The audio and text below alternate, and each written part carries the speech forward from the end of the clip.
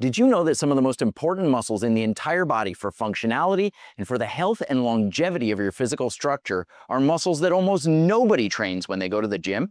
And that's not because this group of muscles is some well-kept secret that no one's ever heard of. These muscles have been extensively studied, and weakness and poor stamina in them has been directly linked in the scientific literature to chronic neck pain, headaches, and one of the most common forms of postural dysfunction in the world. In this video, you're going to learn 3 simple but super effective exercises for strengthening those muscles, and I'm also going to show you exactly how strong you need to be in order to prevent pain and safeguard the health and longevity of your upper spine. The muscles that I'm talking about are collectively known as the deep neck flexors, and they're located here, right up against the front of your cervical spine, and they're responsible for stabilizing your neck, maintaining the normal secondary curve, and keeping you upright. Basically, it's these muscles' job to make sure that your neck functions the way that it's supposed to. But here's the thing, 78% of people out there have cervical spine deformation in the form of a forward head position, which stretches out those deep neck flexors and inhibits their ability to contract and their endurance capacity. So we know that being in a forward head position elongates the deep neck flexors and prevents them from functioning the way that they're supposed to. It essentially weakens those muscles. And we know that weak deep neck flexors that have poor endurance are directly linked to chronic neck pain. We also know that strengthening the deep neck flexors can improve your posture and eliminate pain.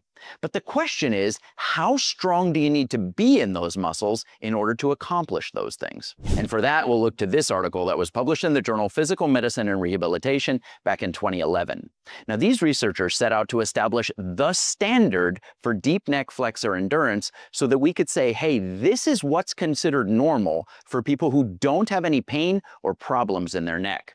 So these researchers took 126 men and women across a very broad age range, and they gave them all something called the deep neck flexor endurance test. And overall, what they found was that healthy, asymptomatic men could hold this test for 39 seconds. And healthy asymptomatic women could hold the test for 29 seconds. And it's easy to take the deep neck flexor endurance test yourself so that you can see how you stack up. To perform the deep neck flexor endurance test, just grab a timer and go flat down on your back on a firm surface. Then from that resting position, you're going to tuck your chin as far as you can, closing the distance from your chin to your sternum. With your head in that position, you're going to lift the back of your head and neck 1 inch off the floor. Time starts now. And you're just going to focus on holding this position and especially on maintaining the chin tuck. Now, the test is over when one of 3 things happen. Number 1, the muscles completely fatigue out and your head just drops back down to the ground. Number 2, your head begins slowly elevating higher than 1 inch off the floor because other muscles have taken over. Or number 3, the angle from your chin to your sternum breaks open and your head drops into extension.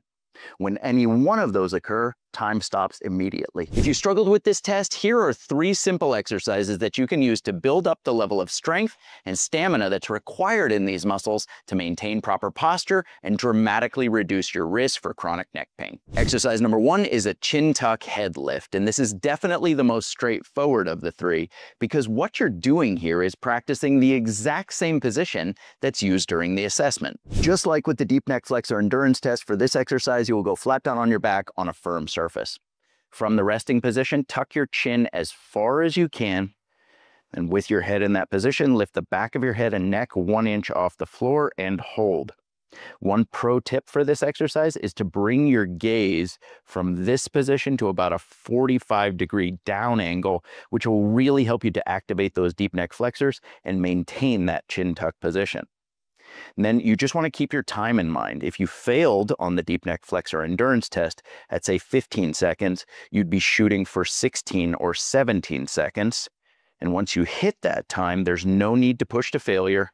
Just come down and rest, 1 to 2 minutes, and then you can try again, slowly building your time as the days and weeks go by. Believe it or not, exercise number 2 is a tongue press, which according to recent research can be just as effective as a head lift for activating the deep neck flexors. To perform this technique, just go flat down on your back and allow the back of your head to rest comfortably on the floor. From there, you're going to seal your lips, but keep just a little bit of space in between your teeth. You'll then press the front third of your tongue up against the roof of your mouth. You're going to press it and hold it there. And the longer you hold, the more you should feel your tongue kind of flatten out and expand laterally. But you want to make sure that the tip of your tongue is not pressed up against the back of your front teeth. So you're going to press and hold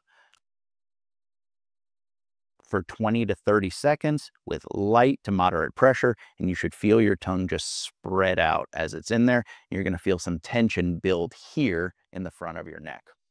Exercise number 3 is something that I call active traction, and it allows you to activate and strengthen not just the deep neck flexors, but all of the muscles that are responsible for stabilizing your cervical spine and maintaining a tall, upright posture at the exact same time. To perform active traction, you just take an active traction unit and slide it on your head the same way that you would wear a headband. You want to make sure that the weighted portion of the band is positioned to the front and sitting just above your eyebrows. And then with the band in place, you can watch television, work at a standing workstation, or go out for a short walk. But this form of exercise is unique for a couple of reasons.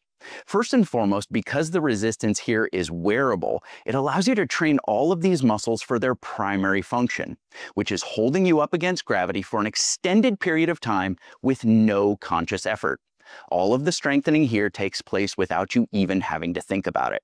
And second, research has demonstrated that just 5 minutes of this type of training is effective for improving posture and significantly reducing forward head position. So now you've got 3 simple exercises that you can use to relieve pain, improve posture, slash your risk for headaches, and most importantly, safeguard the health and functionality of your cervical spine for a lifetime.